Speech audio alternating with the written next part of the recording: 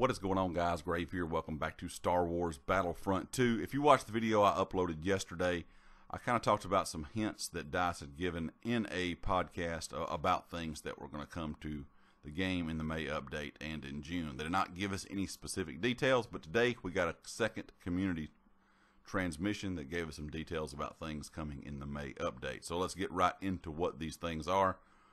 First of all, probably the biggest announcement out of all this was there will be a level cap increase for all characters, from troopers all the way to heroes. So no matter what character you play, you can level these characters up now to level 1,000. You heard me right, level 1,000.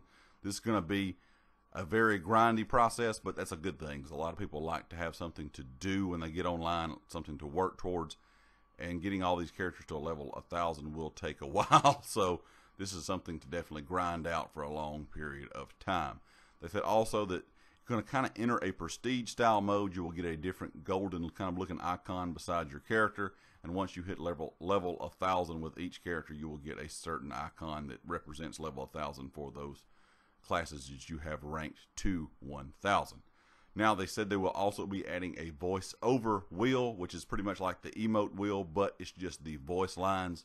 Now how you get these voice lines is very simple. You're using the same voice line that you have on your emotes, but they're just on a separate wheel. That way you don't have to do the emote if you just want to use the voice line. Now they did state they may later on do something different where they have a certain thing that's just voice lines that are separate from the emotes that you already have or the voice lines you already have, but they did not give a specific date or if they would even do that. But a lot of people like to use their hero or their villain and just use the voice line and not have to fool with using the emote, so I kind of like this idea. And last but not least, they did say appearance bundles will no longer be purchasable with in-game currency. Appearance bundles now will be crystals only. I'm not sure if I'm a big fan of this, but I'm sure they're trying to make some money now. The game is dirt cheap, and there's a lot of players getting back into it. They said these appearance bundles will be a lot cheaper than they are now. So if these are really, a pretty fair price, I wouldn't mind paying real money for some of these appearance bundles. I'm sure other people would not, but it's not a thing that you have to do. I don't know if I would, but to have that option if it's cheap enough is not a bad thing in my opinion, but I wish you could still buy them with in-game currency.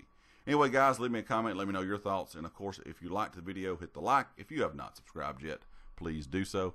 And I'll catch you guys next time. Peace.